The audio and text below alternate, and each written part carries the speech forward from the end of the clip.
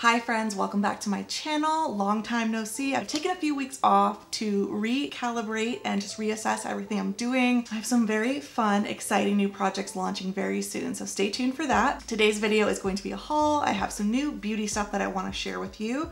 Some really exciting launches, some new to me brands. So Shades by Shan sent over their new brush set. They just launched brushes, and this is a 5-piece set. You have both face and eye brushes in this set, and it's kind of like your start to finish makeup set. Also, I now have a code with Shades by Shan if you want to pick anything up, support small business, Latino owned business, female owned business.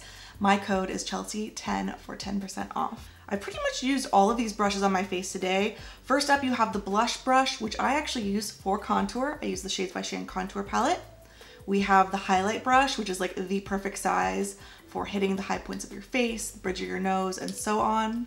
And 3 eye brushes. We have a crease brush. This is the lid brush, so you can use this obviously for your lid colors, pressing on glitters, or just like matte shadows, wherever you need. Then there's the brow and liner brush. I use this with my Arches and Halos pomade today to do my brows. You have a slanted tip brush on one end, and then a spoolie on the other. These brushes are actually really pretty. I love the tapered shape of the handle, the ombre color. So far so good with the brushes. I'm gonna keep testing them out. Shades by Shan also did a partnership with Ipsy this past month, and they had these new eyeshadow duos in the Ipsy Glam bags. I love the Shades by Shan eyeshadow formula. That's actually the shadow I'm wearing on my eyes today for this like fun cut crease.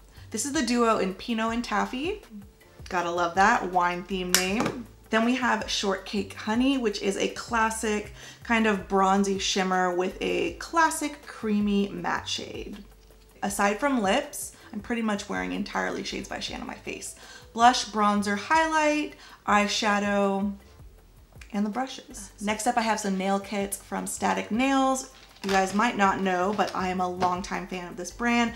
Back in 2017 was the first time I tried this brand. They had a booth at IMATS LA, and at the time, I think they were carried in Urban Outfitters stores. You can get them sometimes on the Nordstrom website and then a couple other retailers online, but of course the Static Nails website itself has the best selection. And they really are the nicest quality press-ons I've tried. They don't even call them press-ons, they call them pop-on manicures.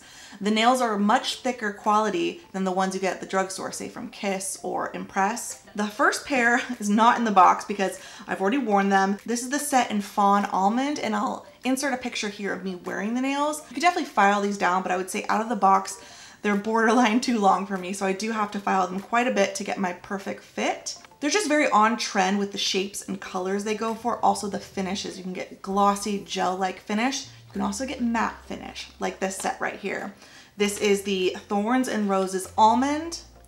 Gorgeous matte oxblood color. If you like something a little more nude, we have the matte rose almond here. This is totally wild and out of my comfort zone for me, but this is a cheetah French manicure almond shaped nail, and I cannot wait to wear these. Definitely will share more on Instagram once I style these, but I think these are a lot of fun. I've taken a few weeks off nail products just to rebuild and strengthen up my nails again, just using my OPI Nail Envy. Just giving them a little more time to recuperate before I go back to my press-ons and my at-home gel manis. Next up, I received some deodorant samples from a brand out of San Diego called Hume. This is a really interesting brand because they kind of tick all the boxes for me when it comes to natural deodorant. They are, first of all, aluminum free. Second of all, they have a fragrance-free option. Third of all, they have a baking soda-free formula.